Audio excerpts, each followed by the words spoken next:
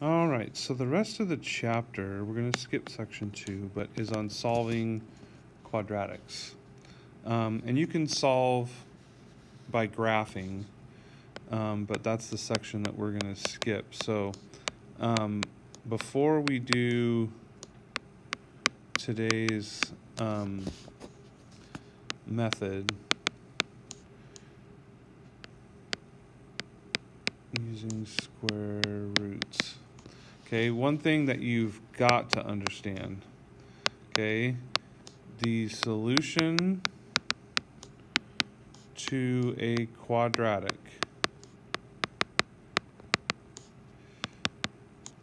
is where the graph crosses the x-axis.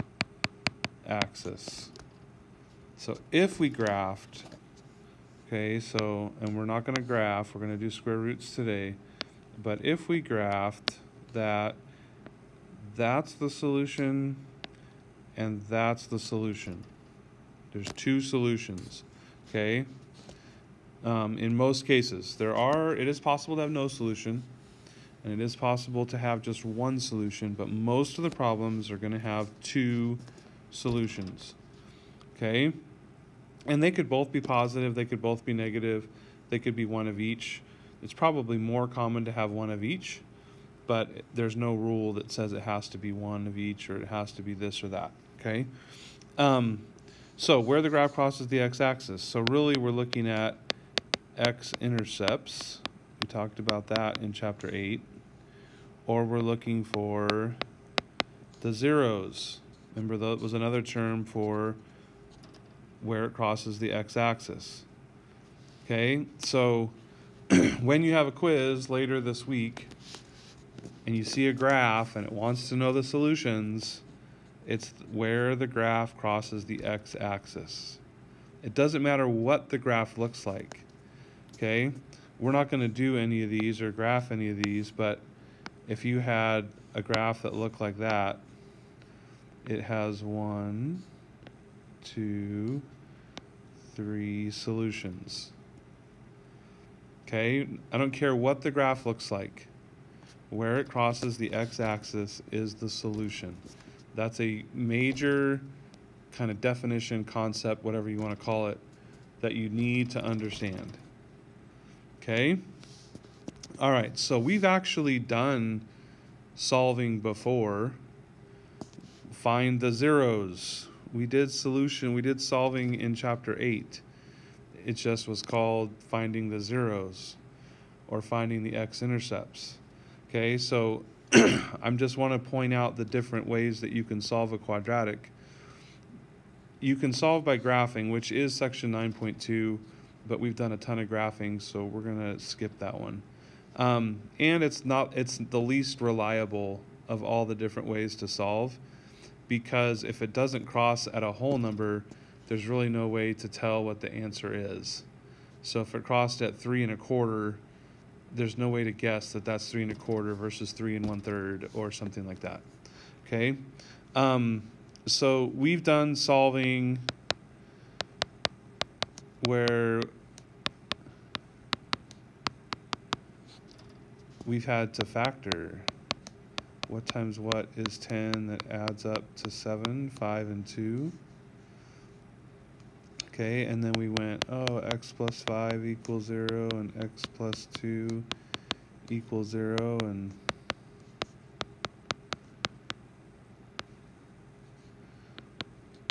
we've done this before. We did this in chapter 7. We did find the zeros, and we just said, it's the opposite of what you see. So I see positive 5 right here, and the solution is the opposite. So positive 5 to negative 5, positive 2 to negative 2. Okay, so we've done solving before. Okay, now we're going to use solving using square roots, which is probably the easiest one of all of them. Okay, so if we had just a really basic problem. Okay, here's a thing to look at too. I have an exponent of 2. That means I'm going to have 2 answers. If you solve an equation, a normal old equation, you'd have like, 2x plus 5 equals 10, whatever. There's no exponent. Well, the exponent's a 1. That means there's 1 solution. Okay, again, it's possible for no solution, but it means, the exponent really tells you how many solutions there's going to be. So, when you have the x squared by itself, so that's a key, all you do is do the square root of both sides. And so you might be thinking like, well, the square root of 16 is 4. So how are there 2 solutions? You just said the exponent's of 2, there's 2 solutions. Well, the definition of a square root is a number times itself.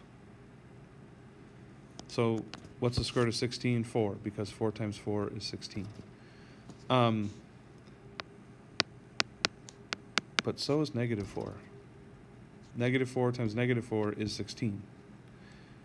Okay, so when we're solving, so that's kind of a key here. When we're solving an equation and with a square root, then we're going to do positive 4 and negative 4, or positive 8 and negative 8. If we're just doing the stuff like we've done the last couple days, the square root of 25 is 5. We don't need to put and negative 5 because we're not solving an equation. Okay, but when we solve an equation, you have to put positive and negative. And it'll be written like this sometimes too. Positive 4 and negative 4. Okay, so it has 2 solutions. Okay, so like your first set of problems are going to say determine the number of real solutions. Okay, so if I can do the square root, or if it's just positive. Okay, so technically, if I did that one, well, I can't do the square root of 10, but it's a decimal. Like it's just not a whole number. I could type square root of 10 into a calculator and get an answer. Okay, so any positive number when you just have x squared, 2 what's called real solutions. There is a such thing as imaginary solutions. That's just algebra 2. Okay? All right, so if we get like x squared equals, negative 12. So, and I went to do the square root. What times what, the same number to equal a negative? It's either going to be 2 positive numbers. When you multiply those together, you get a positive. Or 2 negative numbers, but a negative is a positive. So a negative number under a square root is impossible. You can't do it unless you use algebra 2, which we're not doing. So for us, this is a no solution.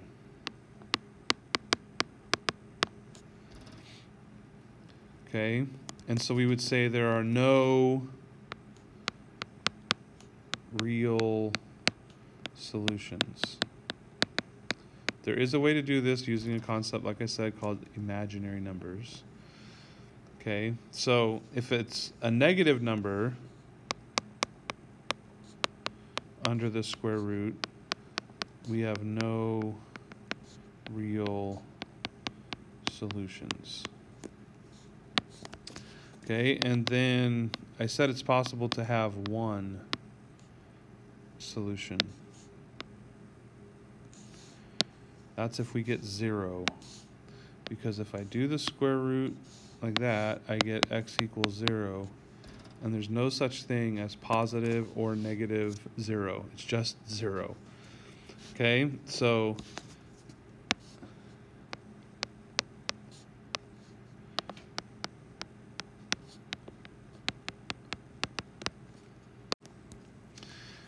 so here's kind of the beginning part. It's going to, like I said, the directions say, let me read them. Determine the number of real solutions of the equation, then solve the equation using square roots. So all the solving will be like that first one. X squared equals 16, or x squared equals 9, or x squared equals 49, or, you know, all of them will have a square root that you can do. Okay? So if it's a positive number, it means it does have a square root, and you need to figure out what the square root is. If it's a negative number, no real solutions. If it's 0, the answer is 0, and it has one real solution. Okay? All right, your other problems are going to be like solving, but you're going to have to do some like adding and subtracting and possibly some dividing. Okay? So if I get a problem like that, I need to get the x squared by itself. That is the primary goal, because then I can do the square root, and I get x equals positive and negative 3. Okay, fairly straightforward. If I had, this is kind of a trick question. So get the x squared by itself.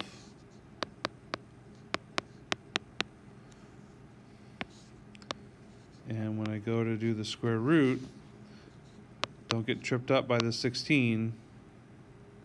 Okay? It's a negative number. I can't do the square root of a negative number. So I was going to put x equals no solution, but we just put no solution.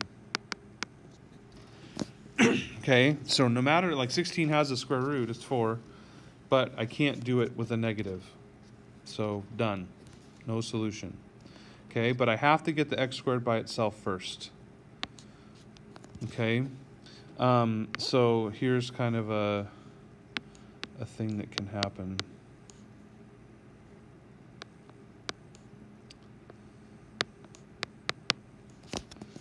So I'm going to subtract 50.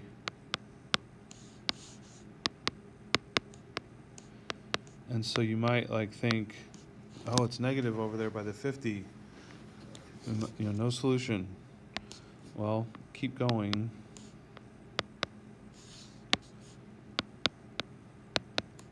Negative negative is positive. So now I can do the square root because it's a positive number.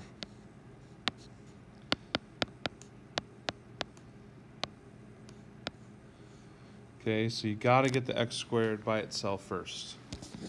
Then if it's negative, it's no solution. Okay?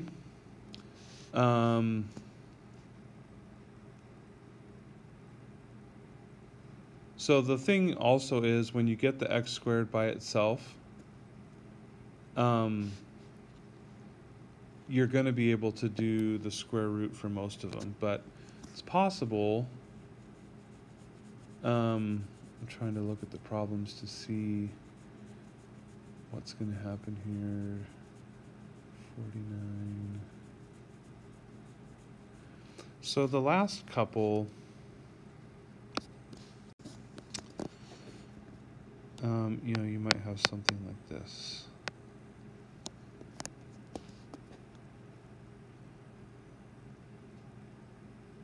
I'm going to change the 4 to a 9.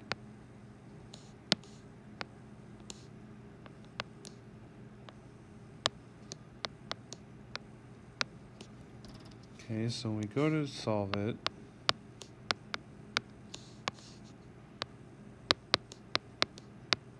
minus 1 is 1. Oh, I forgot the squared. Divide by 9. Okay, and so we get like, oh, it's a fraction. Well, remember this means square root of 1 on top, square root of 9 on the bottom. I can do them separately. Well, and I shouldn't have that squared there. Square root of 1 is 1. Square root of 9 is 3. remember, also negative. So you could put the plus and minus, like 1/3. Okay, so it is possible to get fractions. So you could have, you know, if you had a problem that ended up like that, you can do them separate. In fact, I should do them separate. 5, 7. Positive and negative. Okay, so the last two on your assignment, it will end up like that, where you have a fraction. Okay, it looks like the other ones will all end up being a whole number, where you have a square root. So like, you know, 9, 16, 25, 36, 49, 64, all the ones that have square roots. And then the last couple will have fractions. Okay? All right, so we're gonna do a little bit more tomorrow with this square root stuff, but today should be hopefully fairly straightforward because of the answers end up whole numbers. So we'll look at tomorrow, like what happens when they're not whole numbers, or they're not square roots rather. Okay, have a great day, guys. We'll see you tomorrow.